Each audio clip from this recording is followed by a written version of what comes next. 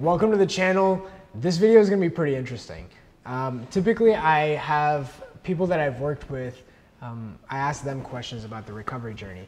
I have Nico here with me. Nico and I, we've known each other for a while, so we're going to change it up a little bit. Nico's gone through the mentorship. I've known him outside of the mentorship, and he's really just going to be asking me some questions this time. Some questions that you guys may have had pressing about someone who's gone through this. I know I've talked my story a lot, but there's a lot of parts probably missing from my story, and also me as a coach. So with that said, let's get it started. Was that okay? Should I redo it? Yeah?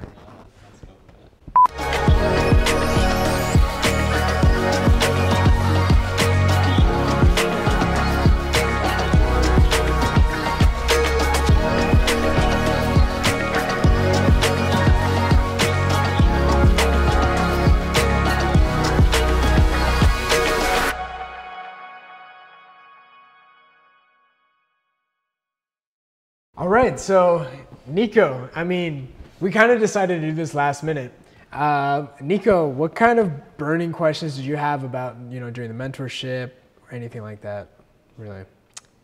I think on a personal level, like, what was the compulsion that made you decide to take overcoming anxiety and then turn it into something where it was that you could help other people? What was the compulsion to help other people? So I never had the intention of helping anybody through this. My goal was getting out of it and coming out with scars that nobody could see. My biggest thing was I had a small group of people. I had my family and maybe one or two friends that I talked about anxiety. I didn't talk to anybody else. I didn't want anyone else to know. My biggest thing was just getting out, because I'm telling you, Nico, when I was going through it, there was not a lot of talk about people recovering. There wasn't. I always say there was Claire Weeks, who was dead, and there was Paul David. I don't even know this guy was real or not. I didn't know if it was a 13-year-old kid in a basement, or if I didn't know his face or anything like that. Now, no disrespect to Paul David, he's one of my heroes. He was a huge inspiration. But it was through blog form. I didn't know what his life was like. I didn't know too much about him besides the fact that he wrote this book. And so my biggest thing was just coming out. Once I came out, I never had the intention of helping people, honestly. It was always something that I wanted to do, but I just was never interested in the therapy route. One of the things I did learn about anxiety, though, one of the things I did learn from this experience is I wanted to help improve quality of life. I just didn't know which domain. One of the ways I thought about it was through technology when we were at Apple, and then I was focused on healthcare technology. I left Apple to do healthcare tech. And it wasn't till about maybe a couple of years ago when I recognized something where I was like, okay, it's different now than when it used to be. And the reason why is because of the internet. And with the internet, with high-speed internet, with internet 2.0, now I could communicate with anybody around the world. And so I was like, if we can figure out a way to help people around the world virtually and get them out of this, I just need to fix one problem. I don't need to fix a million different problems. I just need to fix one. What is one problem I'm really good at that I feel like I can really fix? It happened to be anxiety. And so at that time, I still feel that a lot of the people that were talking about anxiety, I didn't think we're doing a great job of it. I didn't think the content was that great. I didn't think they were really adding much value, and I felt like I personally could add more. So this was in Italy of 2019, I think. And I just had the idea, and I said, you know what? I'm gonna try to do this through the internet. I'm gonna get people to recovery. That's my only job.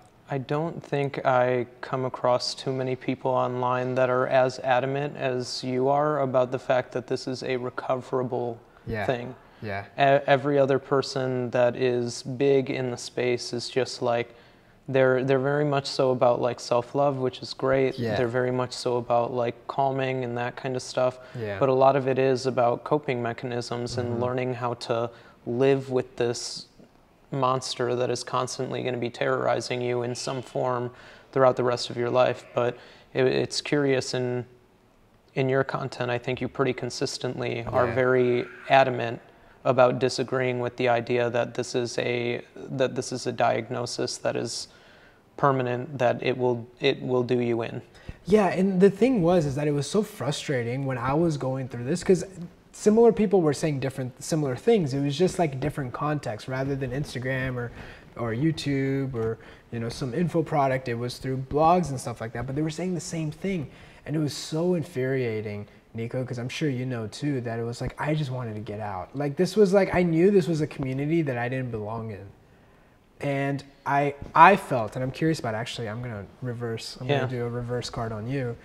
I feel that to a certain degree, recovery comes from within. Even going through the mentorship, one of the things the mentorship shows you is that you don't need the mentorship. Yep. When recovery comes from within, I personally don't feel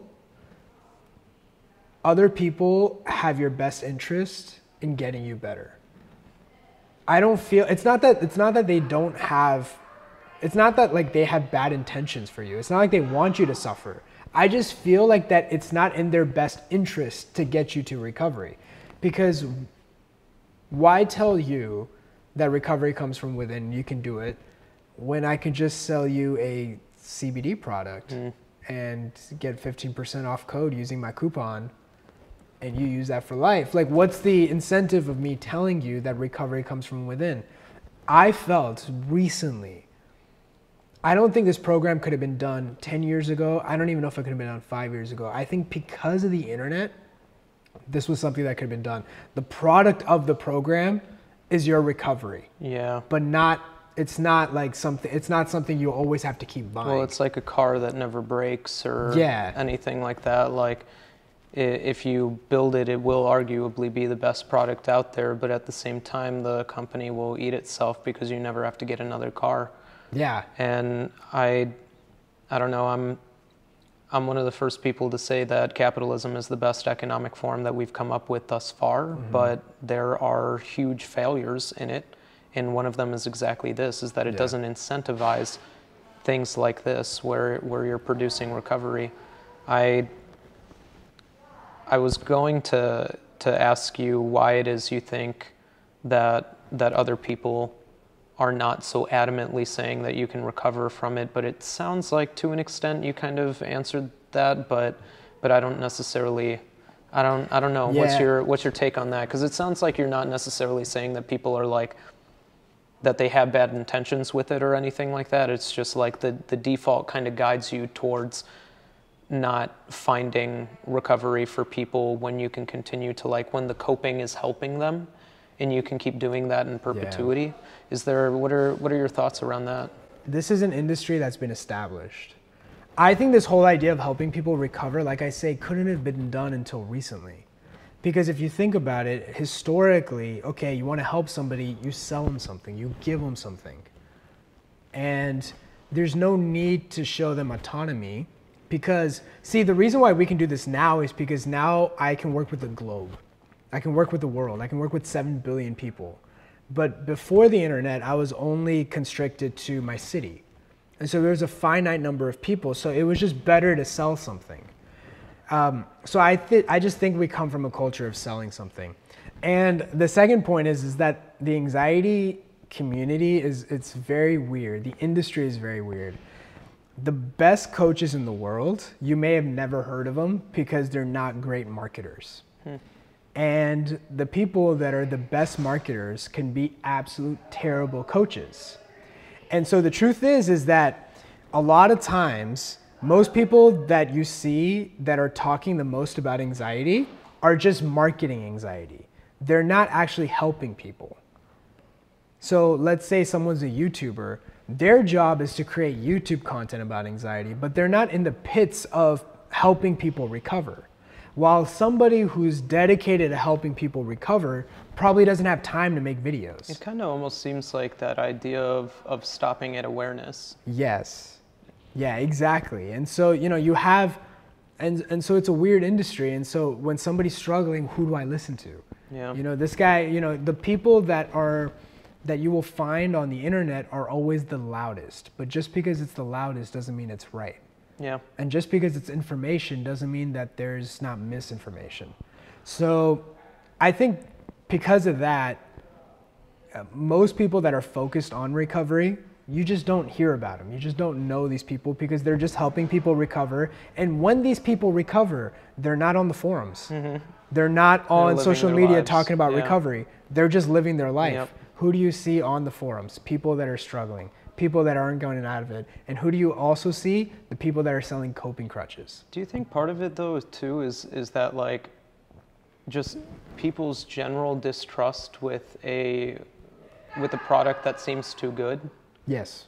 Because it's like if I don't know, it feels it's hard to, especially when you're in it, it's hard to believe that you can recover fully from it when everybody else around you is telling you that like, no, this is just a thing. You have to take a pill for the rest of your life and now you're going to feel better. You have a chemical imbalance, which those don't exist, but that's my pulpit. Yeah. No, I agree. But you know, and I feel like I remember I took a bunch of supplements during and they all said anxiety relief. Yep.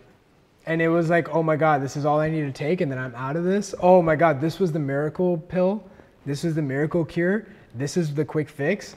And then what happens is that people fall into that trap so much that, you know, when somebody says recovery is possible, there's a natural skepticism because they've been wrong so many times. And I honestly feel once you hit a certain low point, the pain of being wrong again is stronger than the possibility of it being right. Mm-hmm. And you just can't deal with another loss again. Yeah. That was a big part. I remember feeling that. I remember even with, you know, Claire Weeks and Paul David, there was a natural skepticism with me because it was like, these guys are saying it's too good, and it sounds too good to be true. That, like, for me, good to be true was just I can recover. Mm-hmm. I didn't care how long it took, but the fact that I could do it. And so I kind of didn't want to get my hopes up too high because every time I did that, I crashed. And so, you know, but, you know, that was what it was. Luckily, that was all I needed. Yeah. And, you know, that got me out. Earlier in the conversation, you were kind of talking about this idea of shame that you had felt around, like, you being somebody who was going through anxiety or dealing with anxiety. What is it that you think was the genesis of that? Why was it that you didn't want other people to know what it is that you were going through, and what is it that you think made you drop that to the point to where now you're putting stuff out on the internet for people to see that you did in fact have anxiety? Yeah, right. Yep. That's the weird paradox. You know, I studied psychology in college, and we looked at anxiety as like an illness, as a disorder, as a disease almost. Definitely a disorder. And so I always grew up with thinking, like, you know, I feel like growing up to a certain degree, I was pretty fearless. I was pretty, like, that was one of my things about me. Like, I was fearless. There was a lot of things. You know, the second I turned 18, I left home and I went abroad. And I was gone for like 5 years. And I was just this outgoing person. I used to do a lot of performances and stuff. And so I never identified with anxiety. Then when this happened, it was something I'd never felt. And I was concerned that if it was anxiety, I automatically associated it as a character flaw. And just from my past experience in life, I was so outgoing that I just couldn't, like, you know, my mom had a really hard time believing it was anxiety. Because my mom was like, this was such a fearless kid. He was I was the guy that would like just jump on the roof, and my mom would be like, oh God, this guy's gonna hurt himself. This kid's gonna hurt himself. And I was just fine. I was carefree. I would like swing on trees. And so when it was like, it was anxiety, I was like, I took that as a personal like character flaw, and I wanted it to be something physical. Because at least if it was physical, it wasn't fault. It wasn't me. Now, if it was anxiety, no, it was me. Oh no, it was behaviors that I had. And I wasn't willing to accept that. And so I wanted it to be something wrong. And I wanted it to be something besides anxiety. And I also learned, I was so lucky. Like, you know, that was one time where I really wished it wasn't. And now looking back, I'm so glad that wish didn't come true. Yeah, you know, totally. Like, can you imagine if every wish came true? No, that you ever had? I had felt that same way. Yeah. I had totally felt that same way, that it was like, it was just something that like I wanted the fault to be elsewhere. Yeah. I wanted it to be anywhere except on me. And again, that kind of touches on the idea that it's like, ultimately, it's not your fault, but it is your responsibility. Exactly. But what I like about those situations, and I think maybe you could speak to this as well, but I feel like when you have that strong sense of identity with something like fearlessness or bravery or courage or strength or whatever, like when you get hit and experience anxiety in these extreme capacities, it really knocks you out of your life in so many different ways. Like it takes you off balance because it was something that you defined yourself by before, and now all of a sudden it feels like the way that you defined yourself for years up to that point was a total lie. And I think overcoming that, you kind of have to find a way to be a person that takes what it is that they have and recognizes that ultimately the thing that makes you you, that makes you powerful or strong or whatever, you have to understand that nothing can ever really take that away. Yeah. And I think anxiety teaches you that in those extreme circumstances.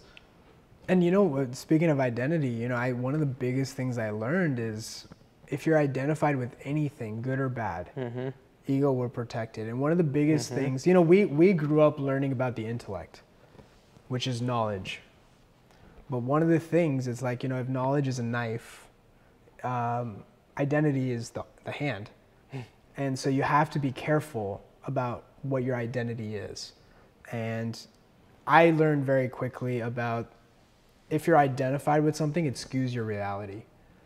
And so one of the things I try to do is not be too identified with anything. Yep. Because if I'm not identified, like you know, people say, Shaan, you've helped me with recovery. That's awesome. Cool. I don't really take that too seriously. I also say people on like forums, on Reddit forums that talk bad about me and they're like, this guy's a scammer. I don't take that too seriously either. I try not to be identified with either.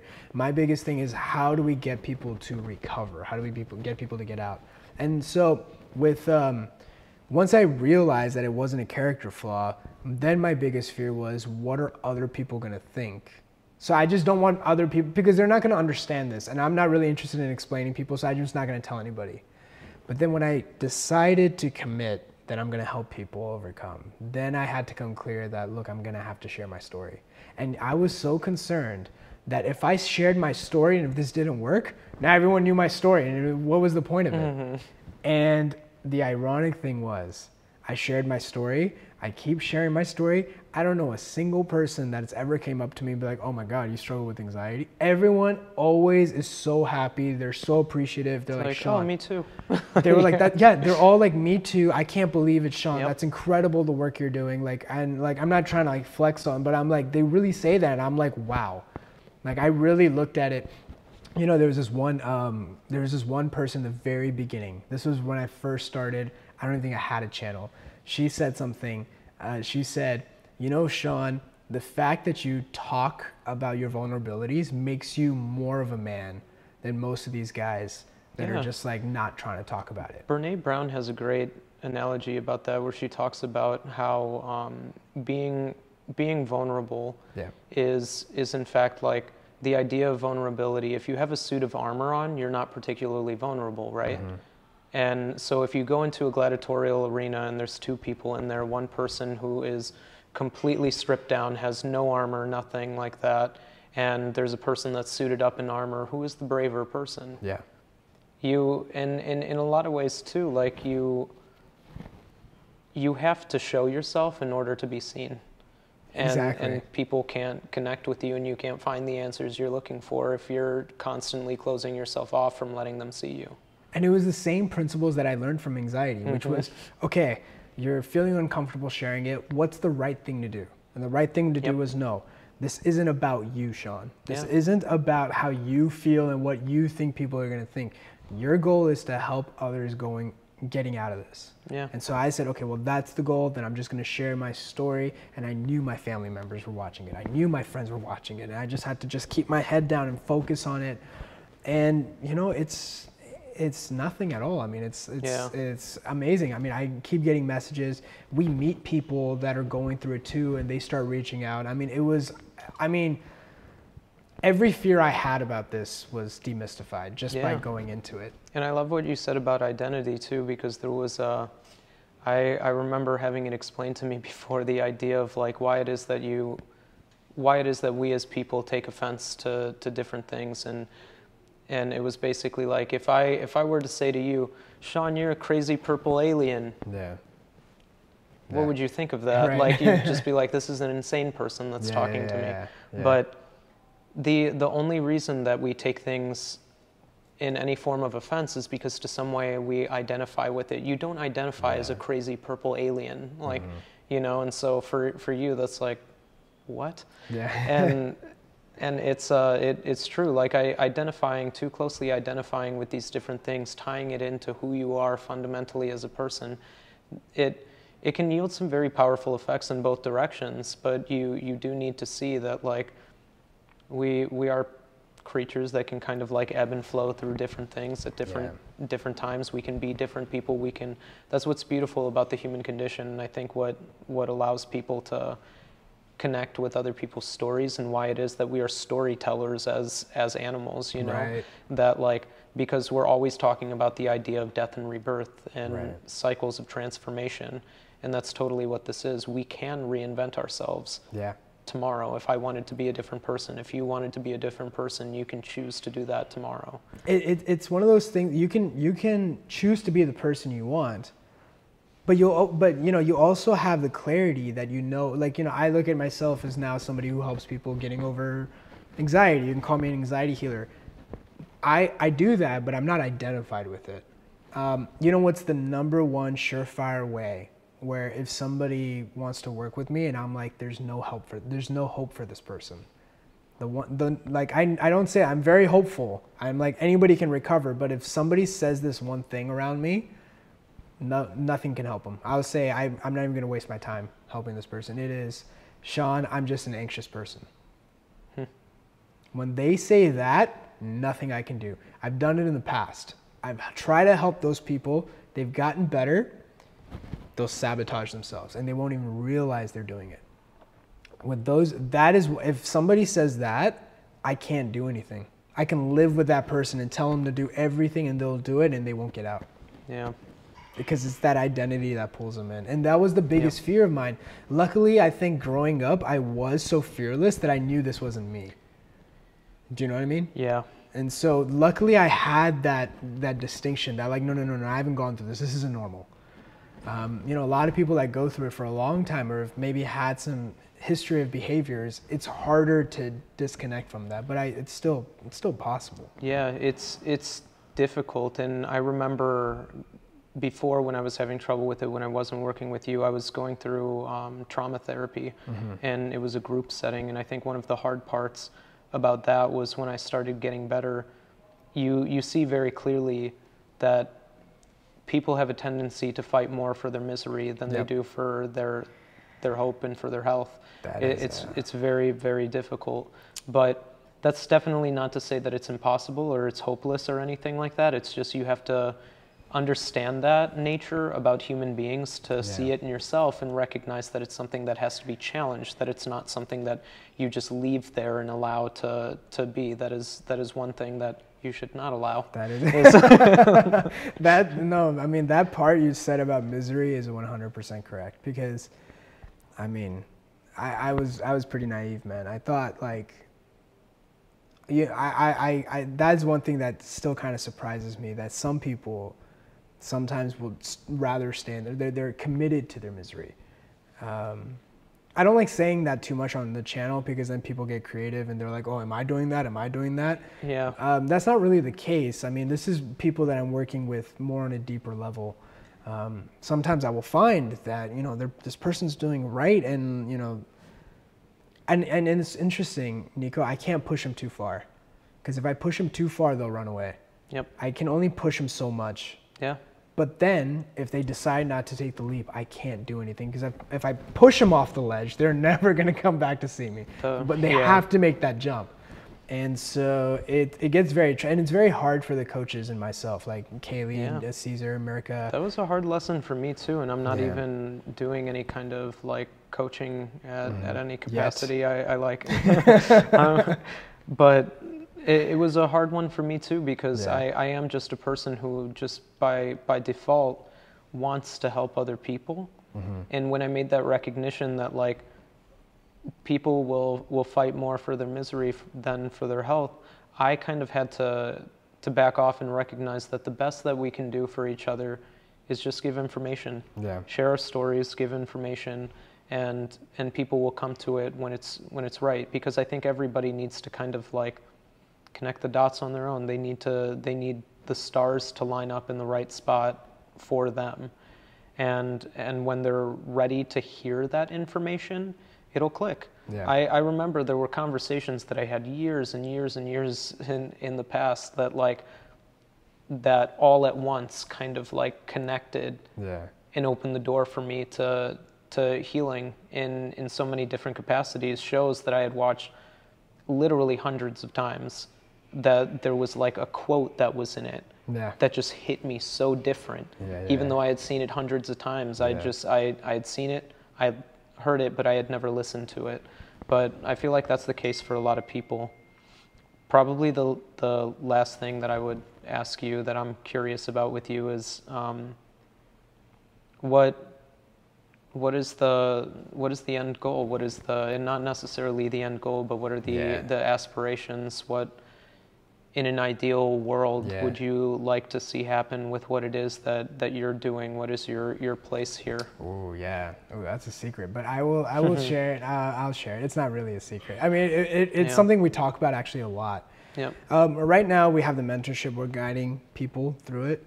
Our next step is helping people in marginalized communities where, you know, it's not even about affording the mentorship. They don't even have basic things like, you know, finance. They don't even have basic essentials.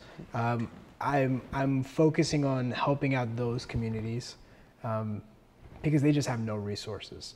And so, you know, we're working on that. Then I think the next phase, what I'd like to focus on is focusing on the education system. Because I think, you know, once somebody trips and falls, it is a little bit harder to get them out. If we had just taught people a little bit earlier what a panic attack truly was, what derealization is, what depersonalization is, how to use the mind, how the mind works. Not just from like a neuroscience perspective, this is the prefrontal cortex, this is the, you know, this so-and-so gyrus, this and that, but no, like how does the mind work?